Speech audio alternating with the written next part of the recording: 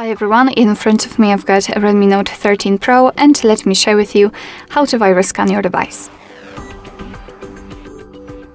So let's start with opening the security, because thankfully we do not really have to do a lot in order to virus scan our device.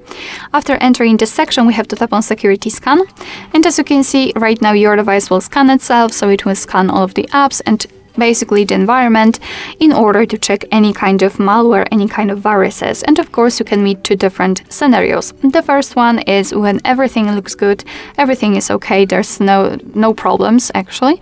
Your device will show you a proper information.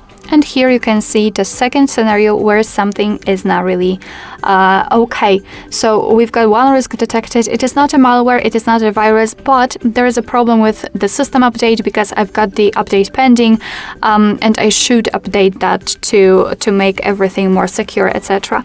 So this is how it works. If it will find anything, it will show you the information and you will be able to take proper actions to remove the danger. Alright, so that will be all. Thank you so much for watching. I hope that this video was helpful, and if it was, please hit the subscribe button and leave the thumbs up.